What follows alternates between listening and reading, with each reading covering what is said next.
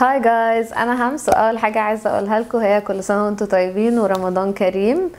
النهارده عايزه اتكلم معاكم عن حاجه كلنا بنعاني منها دلوقتي، وهي الزهق، لان كلنا اكيد قاعدين في البيت وفي حظر وقاعدين في الحجر وحاجه تزهق اكيد. فهقول لكم على شويه من الحاجات اللي انا شخصيا عملتها، حسيت ان المود بتاعي اتغير او حسنت شويه من نفسيتي، ممكن تساعدكم انتوا كمان. اول عايزه اقول الحمد لله ان احنا قاعدين في البيت، الحمد لله ان احنا معانا اهلنا، الحمد لله ان احنا كويسين في البيت، بس طبيعي ان احنا نزهق، احنا بني ادمين.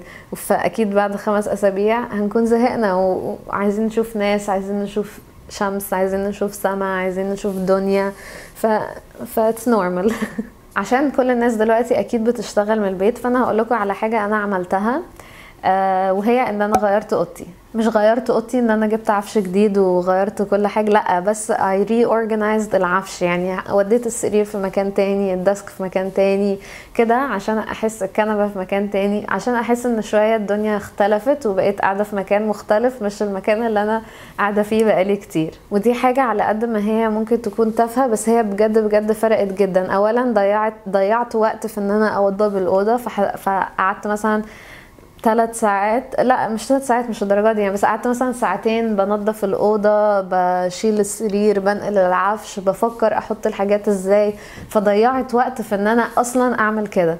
وكمان كل ما بدخل الاوضه بيبقى في مخي شكل الاوضه زمان ودلوقتي، وبشوفها دلوقتي، فبحس ايه ده، يعني اهو الحمد لله الدنيا اتغيرت شويه، او في تغيير شويه في الاوضه.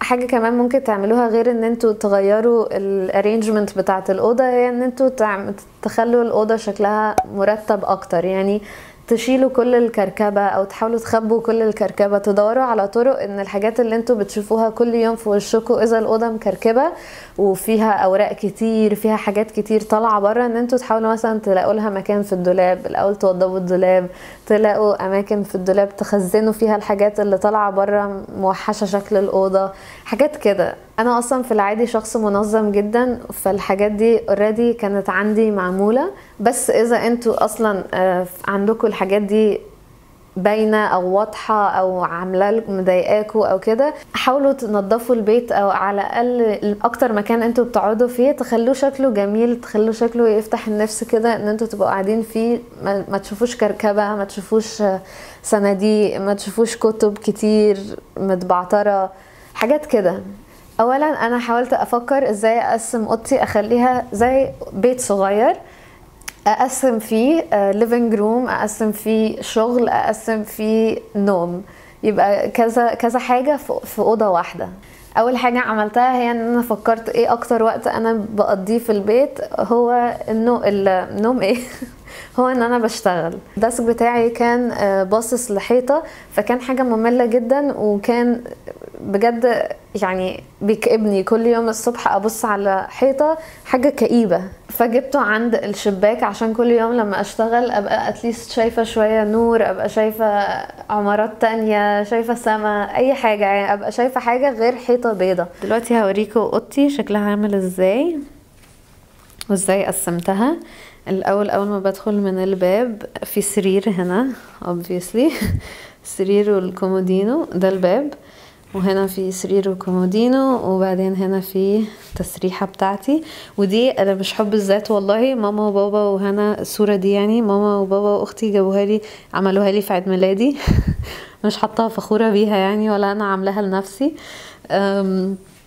ده اللي بحط فيه البيجامة بتاعتي، لبس الصلاة. وده الدولاب، وبعدين هنا الديسك بتاعي، انا هناك اهو ده الديسك بتاعي، وهنا الكنبه بتاعتي. اوكي، فهوريكم بقى انا قسمتها ازاي. اولا ده اوضه النوم، ده المكان اللي بنام فيه، وبعد كده الجزء ده هو الشغل، هنا بقعد في الشغل، وهنا الليفينج اريا.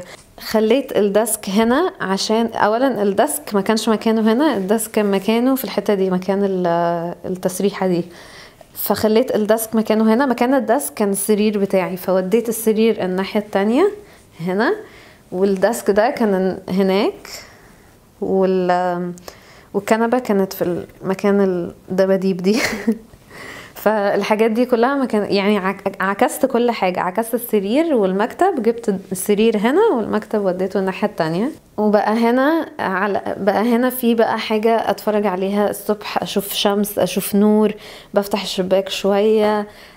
في هناك، استنى هوريكم، في هناك كده بحر شوية بشوفه، مش بحر يعني، هو حاجة صغيرة كده شوية مية بتفرج عليها. بالليل لما بخلص بقوم لفة الديسكتوب ده مش بتاعي، ده بتاع الشغل وبقوم قاعدة هنا بتفرج بقى على اي حاجة انا عايزة اتفرج عليها.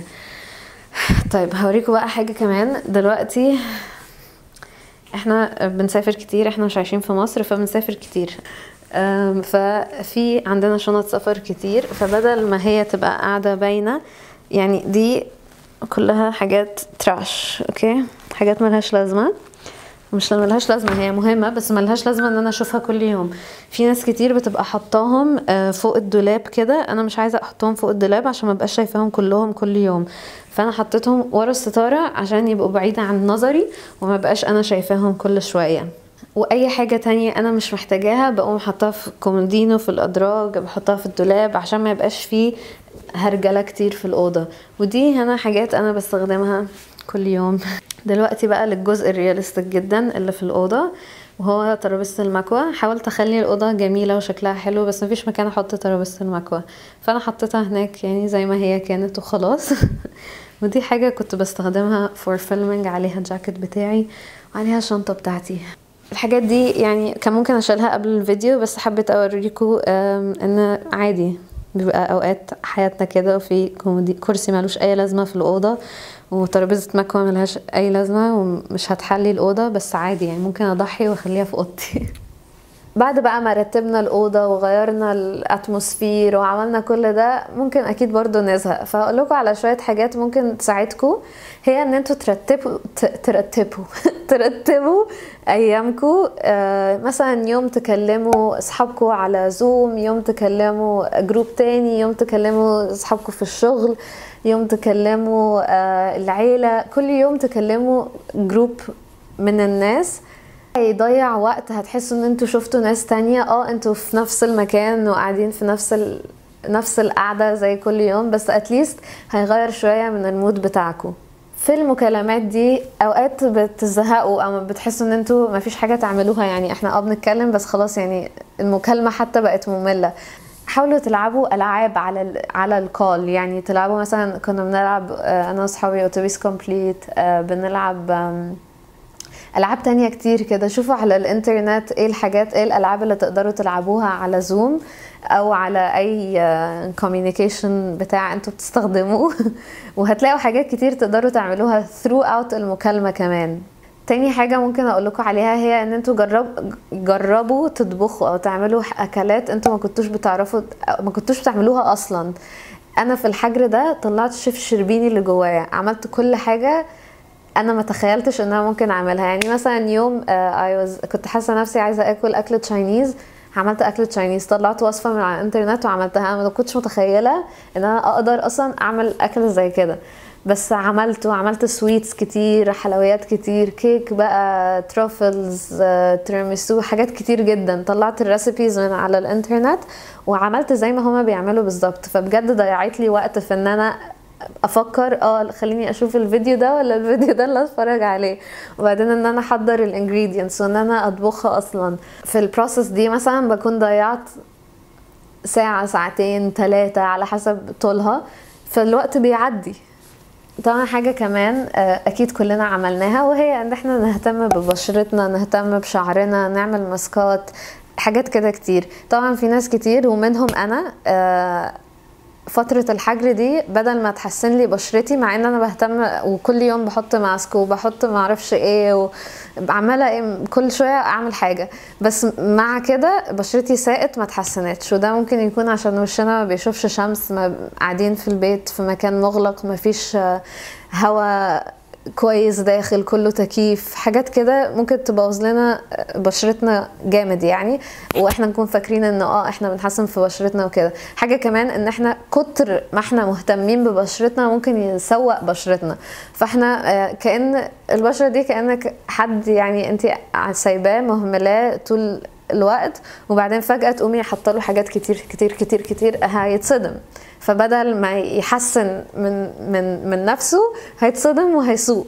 احنا نهتم ببشرتنا ونهتم بشعرنا بس في المعقول، في نفس الرينج اللي احنا كنا بنعمله قبل كده. طبعا اذا ما كنتوش بتهتموا ببشرتكم خالص ولا بشعركم خالص، واحده واحده، مثلا مره في الاسبوع نعمل ماسك، مره في الاسبوع نعمل ماسك لوشنا، ماسك لشعرنا، كده مره في الاسبوع، بعد كده مرتين كده ماكسيمم، يعني 3 مرات، مش كل يوم نخترع ماسك جديد ولا نعمل معرفش ايه. واقروا اونلاين الحاجات اللي مفيده لبشرتكم، مش اي حاجه تشوفوها على الانترنت هتبقى كويسه او مناسبه لبشرتكم. كل واحد بشرته مختلفه، كل واحد احتياجاته مختلفه. حاجه كمان ممكن تعملوها واكيد سمعتوها كتير قوي، ان انتوا تبداوا تتعلموا حاجه جديده. انا شخصيا ما بداتش اتعلم اي حاجه جديده غير ان انا اتعلمت ازاي اطبخ اكلات معينه، اتعلمت ازاي اغلس على اختي كويس قوي.